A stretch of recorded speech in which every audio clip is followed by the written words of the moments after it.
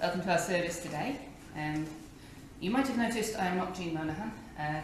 She is having a little issue with illness, so I'm covering today. So instead of the workshop service we're going to be having today, we're having a service about the life of the Reverend Margaret Barr, the Lady of the Khasi Hills. As ever, if anyone's joining us online, welcome. We are recording, but as ever, the camera is just pointed at me as the worship leader, and anybody else doing some reading.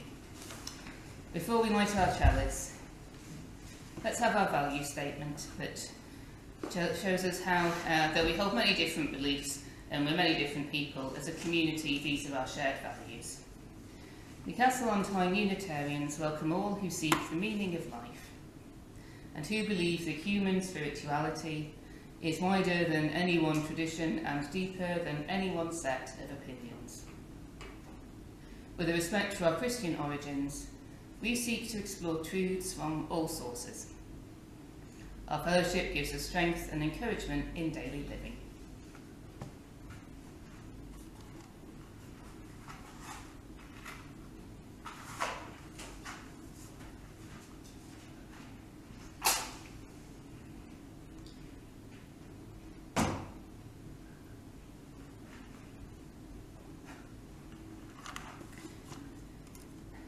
Our chalice today is lit with some words from Rabindranath Tagore.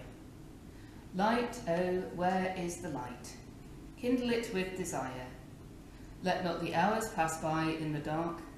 Kindle the lamp of love with your life. Obviously this service is about Reverend Margaret Barr. Some of you may have heard of her or read about her in the Inquirer. Obviously there's a picture of her looking a little bit windblown on the front of the order of service.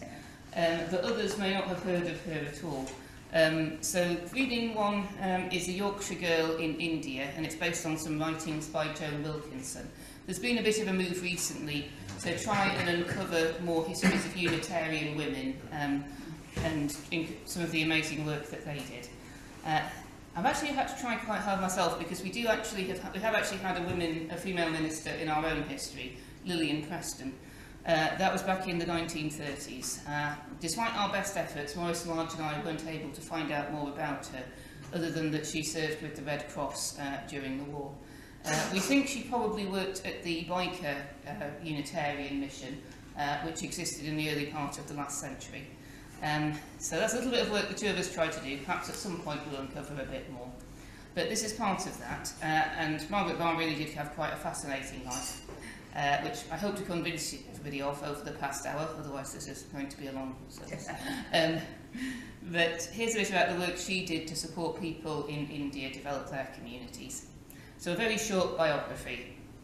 Like me, she was a Yorkshire lady. She was born in 1899 in Menston, West Yorkshire, never been there, to a Methodist family, also like me. Educated at Leeds High School for Girls. I went to Wakefield High School, there the similarity ends. She studied at Girton College in Cambridge between 1920 to 1923.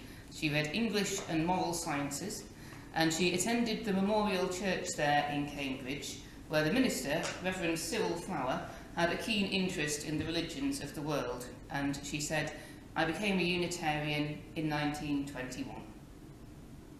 She did teacher training at Homerton College, teaching in Wales and London. She attended Manchester College, Oxford, to train for the Unitarian ministry. Manchester College is now Harris Manchester College, and should anyone ever want to know where all our historical items have gone, they have gone there. I handed them over, actually it was the day before yesterday, which was probably hilarious for anybody watching, as myself and one of the senior fellows there unloaded everything from a small Toyota into a bigger Volvo. It was a bit of a clown show, really. But if you want to know where the big square wooden clock that was in the Durant Hall, the old clock that used to be in the strong room, or the birthday chair, or anything like that have gone, they will be on display at Harris Manchester College, and perhaps I'll get a chance to visit there and take some photos, but they have gone to a good home and they were very appreciative. That sidebar aside, let's go back to Margaret Barr. She was first a lay pastor, then a minister at Rotherham Unitarian Church between 1927 to 1933, and she would visit Great Hucklow and Flag on her moped in her spare time, which for a single lady travelling about in a moped in the early 1930s must have been quite an adventurous pursuit. In 1933, she sailed to India and took up a post as a religious education teacher at the Gokhale Memorial Girls' School in Calcutta, which is now known as Kolkata. That experience led to her writing her first book, The Great Unity, a new approach to religious education, which was published by the Lindsay Press back in 1937. She had also met Mahatma Gandhi and been inspired by his teachings. Between 1934 to 1935, she began to pay informal visits to the churches and villages of the Khasi Hills, and this is where Joan Wilkinson picks up the story. She writes, Reverend Margaret Barr's vision was to build a stronger India based on liberal and Unitarian Universalist principles. She was never a missionary, though, and objected quite strongly to that term and repeated that throughout her life. She was held in great esteem by those she worked with and whoever she came into contact with. That didn't mean she was a meek and mild soul, as she certainly stood up to those who might wish to shape her life. The General Assembly of Unitarians, back in Britain, certainly thought it unsuitable for a woman to go. Times have changed. And letters to her mother illustrate how far she had moved to Unitarian Universalism and against anything that smacked of missionary work, in her determination to carve out her own future with the villages of the Khasi Hills. We read how she followed her sister Mary, who was one of the early village workers with Mahatma Gandhi, and how she spent time with him and appreciated the advice he gave to her in her search to find out how she could be most useful to the Indian people. He told her to keep out of jail and find some constructive work to do.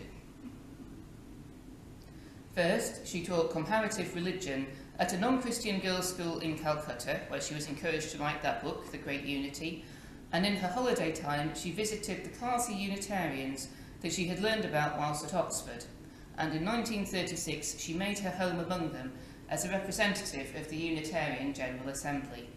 We'll hear a little bit more about the history of the Khasi Unitarians coming up. There was a great deal of poverty, illiteracy and ill health in the villages around, so she decided to commit herself to developing basic education.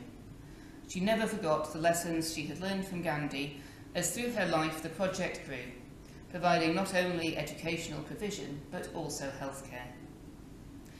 In the book, Margaret Barr, A Universal Soul, we hear of how those she met and lived with in India revered her and interacted with her day by day, how she encouraged them to be liberal and generous in the new India they were building.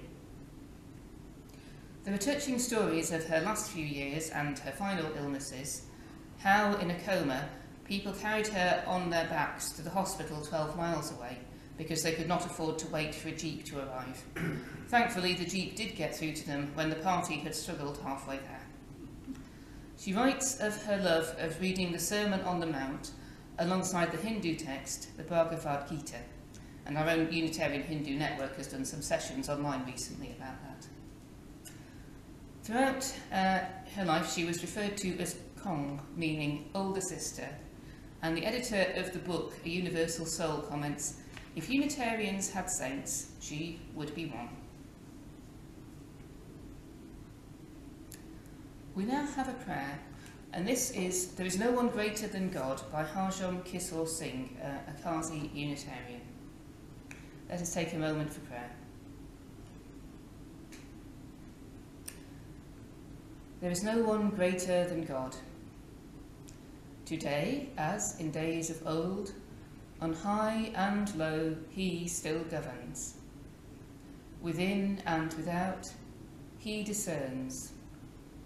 He is with us with us ever and ever. There is one true God, one righteousness and one true religion. To love our God and love our friends everywhere is our watchword. He is with us with us ever and ever. God is our true Father and Mother. Human beings are his children. Both men and women are one family. Rich and poor are his children. He is with us, he is with us ever and ever. May it be so. Amen. Now, our second reading is something of a reading in two parts, and Jane and Brian are going to do the different parts. So, Jane, I believe you have got elder sister in memory. Perhaps, please, could you come up now and read that to us?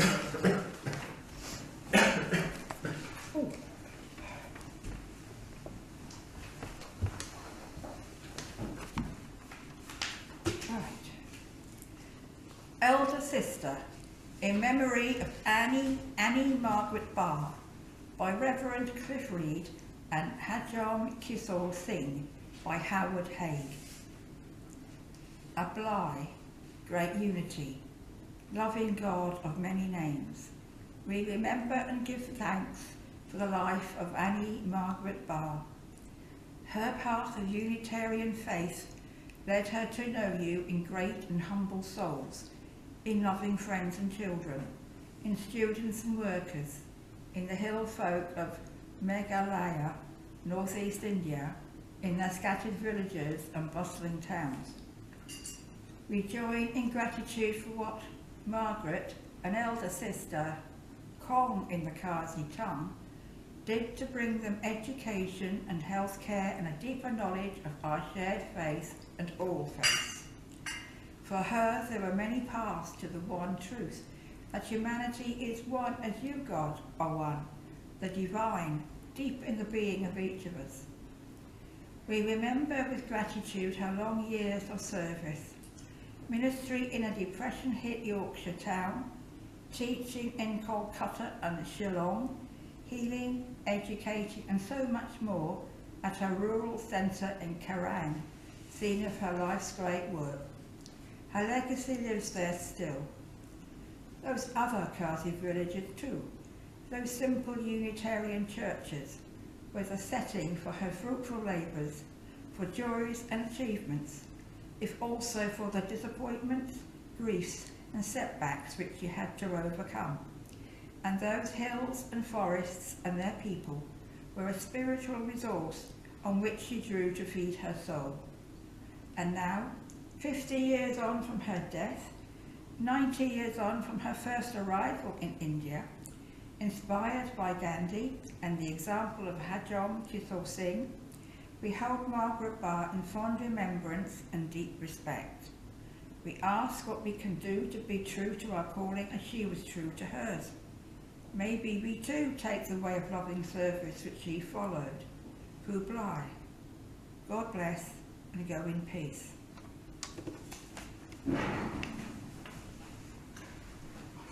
Thank you, Jane. As I say, this is a reading in two parts. And as I think we've seen, when Margaret Barr arrived, there was already quite a strong Unitarian presence and many people working very hard in the Khasi Hills to strengthen and build their communities. So let us hear a little about one of them, Hajom Kissor Singh, this is writings by Howard Haig. And Brian, please could you come up and read?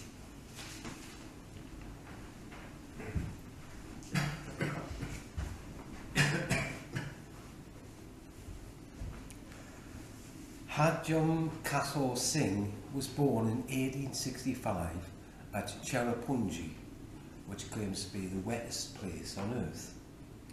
This area of Assam in the 19th century was under the influence of the Welsh Calvinistic Methodist missionaries. Kissor attended a mission school, and at the age of 15 he was converted to this form of Christianity. However, he read widely, and over the next few years doubts crept in, and he developed a conviction that there should be a form of Christianity closer to the religion of Jesus. At about the age of 20, he left the Welsh Calvinists. A contact from the Brahmo Samaj, a liberal Hindu group, put him in touch with the Reverend Charles Dow, an American Unitarian minister living in Calcutta. He received Unitarian literature from Mr. Dow, and Kissor was delighted to find that there were others who shared his approach to faith around the world, and so he became a Unitarian. The first Khasi Unitarian service was held at his home in Joan on 18th September 1887, a date which continues to be marked today. From these very small beginnings, 2 men and 1 woman attended that service. The Khasi Unitarian movement continued to grow until it numbered over 20 churches and some 2,000 members by 1973. Margaret Barr always acknowledged the huge debt that she owed Hajom Kissor Singh. In a dream come true, she wrote that Kissor was a truly great man and a really great Unitarian. He was a poet and a writer of hymns. He compiled a Unitarian service book which contributed to the permanence of the Unitarian Union in the Khasi Hills. He also composed over 70 hymns and translated many more. He died in 1923, but his work lived on through the work of Margaret Barr and the churches. He deserves to be much better known today.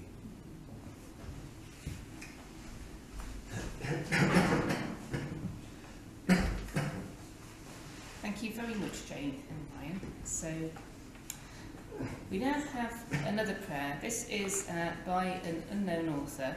It's Prayer from the Khasi Hills. And after that, we're going to have a little bit of silent time for our own personal prayer and reflection. Then we'll have a musical interlude. The music I've chosen is a song called The Same Stream of Life by the virtual choir of the First Unitarian Church. And it's based on the writings of Rabindranath Tagore, who was provided our Chalice lighting. We are slightly dependent on the Wi-Fi signal for the musical interlude. Feel you can offer, I'm trying not to be flippant and say please offer prayers for that, but you can. But first, let us put our hands together and take a moment for prayer. And here is prayer from the Khasi Hills. O God, root and source of body and soul, we ask for boldness in confronting the evils and tribulations that beset us. With you within us, we have the power to outface all that is troublesome and untrue. Mother and Father of all humankind, we redeem our failings by the good work that we do. In the name of the one, the only God, Amen. So, this service is based on a pack put together by John Hewardine, long-standing Unitarian, and actually at this year's General Assembly, he and his wife Dot were granted honorary membership, which is actually the highest award our movement can give to somebody. It's a bit like the OBE, except no monarchies are involved.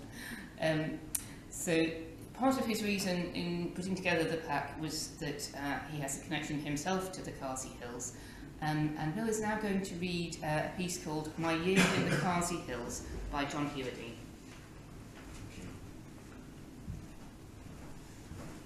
My Year in the Khasi Hills by John Hewardine. My year in the Khasi Hills started in January 1968, when I arrived with Margaret Barr from Delhi, leaving in December the same year. My time in Magala with Granny was a transformative year for me, and I served my time living in the Kerrang Orphanage guest house and enjoying breakfast of chapatis made for me by the family the night before. As an odd job man, my duties included repairing anything from tables to chairs in the school, to fixing a broken handrail on the footbridge down to the Nam, a pond constructed for breeding of fish, where Margaret would take her daily swim. Apart from walking, which Margaret always enjoyed, swimming was her favourite form of exercise. Margaret did this every day when she had time, and would often walk the 16 miles of glorious footpaths to Shillelagh, usually staying the night with Unitarian friends there. The main project I involved myself in during my year there was the acquisition of a ram pump, a pump which uses no fuel, just water pressure from a head of water bouncing on a rubber seal. which was beginning to go rusty in the government warehouse in Shillelagh. We purchased suitable steel tubing, and I engineered a small reservoir, as well as making a number of threaded connections and joints, and installed it by a nearby freshwater spring, below Margaret's home. This saved the children their most physically demanding daily chore of carrying water up to the house in the dry season. Perhaps more valuable than any of these tasks, though, was when I participated in regular games of Scrabble with Granny. This took place by the light of an old Aladdin paraffin lamp, most evenings after the last of the children had gone to bed. Our fourth reading is, what did Margaret Barr achieve? Now this is taken from the Women's League letter from May to June 1974. It was reproduced in a book called A Century of the Unitarian Women's League, which is still going strong. Unfortunately, the author is either not recorded or I don't have it, but this is that reading. What Margaret did was to give many hundreds of children a start in life. Many, having learnt to read, were able to conduct the service in the Unitarian Church by following through the service book. Some were able to give a simple short talk. Many knew the hymns off by heart. The churches were helped and stimulated to carry on, and today there are 23 churches, bearing in mind this letter was written some time ago. Many of her children went on to Shillong University, and some went on to high positions. Some of her children went on to train as midwives or school teachers. Shillong seemed full of children whom Margaret Barr had touched, many now grown up and married, who cared for Margaret and invited her and visiting Unitarians into their homes.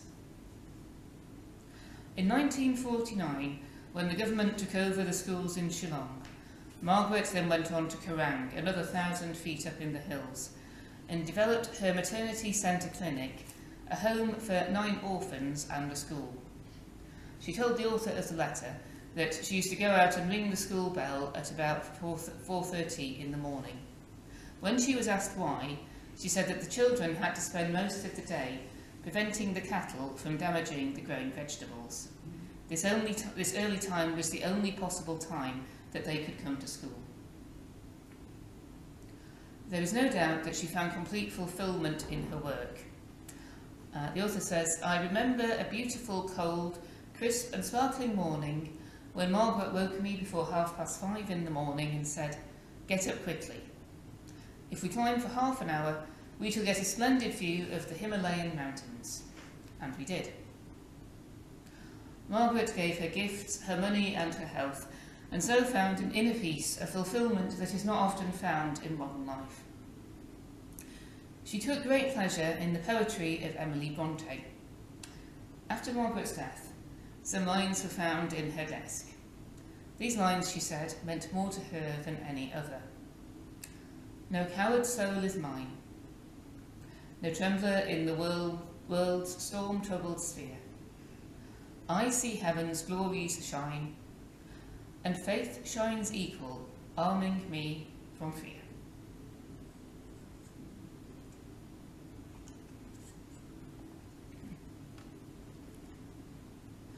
I have no great sermon today, but a few thoughts I would share.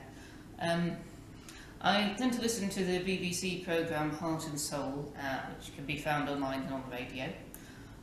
This focuses on a different aspect of religious and spiritual life around the world. Perhaps it's appropriate that this morning I was listening to a programme on Heart and Soul about caste divisions within modern India. I am no expert on the Hindu caste system, but would not pretend to be.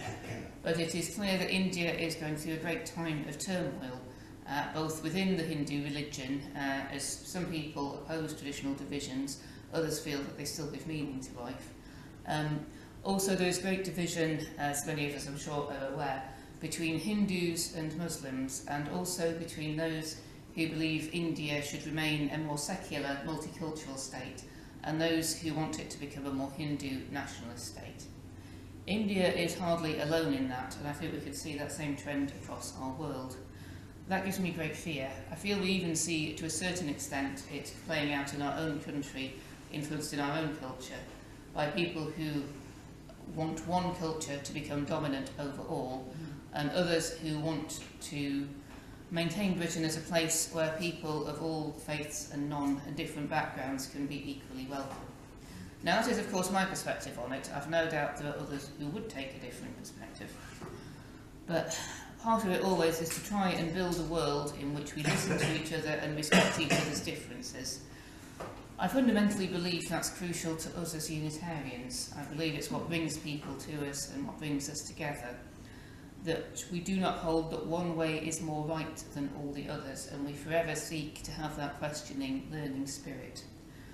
Margaret Barr was, of course, a quite remarkable person in the determination she showed that she would pursue her dream of going to India. And as we saw, she was at great pains to work with people there, not to impose her own way of life or values upon them, but to support them to develop the world that they wanted to build. I really do believe that that constructive spirit is what's needed. I'll do a proper report on the Unitarian General Assembly just gone, but not right now. I only got back yesterday and I'm still processing it all. I went to bed for about 10 hours afterwards. It's a long drive from Daventry. But I was involved in a piece of work around social action, thanks to anybody who took part in that survey. Unitarians said that their main priorities at the moment they considered to be climate justice, economic justice, peace initiatives, and in many cases also homelessness and housing. And it was noticeable how many congregations said that that was their main local issue. I think perhaps also because a lot of us are based in near city centres. Obviously we had rough sleepers around our building when we were at our old building. Many congregations are trying to find the right way to support people, whilst at the same time being aware that as the owners of the property, they need, well, we're all aware of the horrible practical considerations, what does the insurance say, but also we want to provide shelter to people, but we also don't want places to become places of unsafety if they are out of the way and people might be in danger by going there. It's a really hard balance to strike. But it was clear that there was a great commitment to social action, to putting our values of respect and tolerance, and I'd hope also love for others, inspired by whatever we considered to be spiritual. And I did notice one person, when I did the analysis, saying, in a sense, I see all these things as interlinked. The challenge of facing injustice in the world, economic injustice, whereby some enjoy far more fruits of the world than others, often through no great hard work, but simply through fortune or inheritance. That is a great challenge, but it is also exacerbated by climate change and the impacts on our world, and also by peace, because peace too is a driver of inequality. Peace drives equality and war drives inequality, and often the two cannot be separated. They saw the war in Ukraine as a war of inequality, in a sense, of one nation wanting to take another and steal, as they saw it, steal the resources and claim that territory as their own. Many see wars around the world in similar ways. So, none of us can claim to have solutions to that, but I believe Margaret Barr gives us a great inspiration of how a person can live their values, and through her spirit of love and tolerance and commitment, she made a real difference to the lives of everybody she touched. And I believe we can take her example as inspiration, because whilst it must have seemed incredibly difficult sometimes to try and educate children who had to get up tremendously early to get to school, and to live in buildings which I imagine were not very well heated or plumbed because of the challenges people there face, to work with people, to have to try and find ways to get water to them in places where you weren't going to be able to plug the pump in or easily maintain it. But she faced all of that and she inspired others, and I believe she can be a real inspiration to us. Those are my thoughts for today.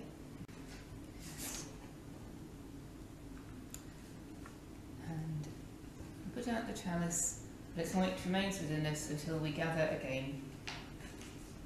And let's close with these words from another unknown author, from the Khasi Hills.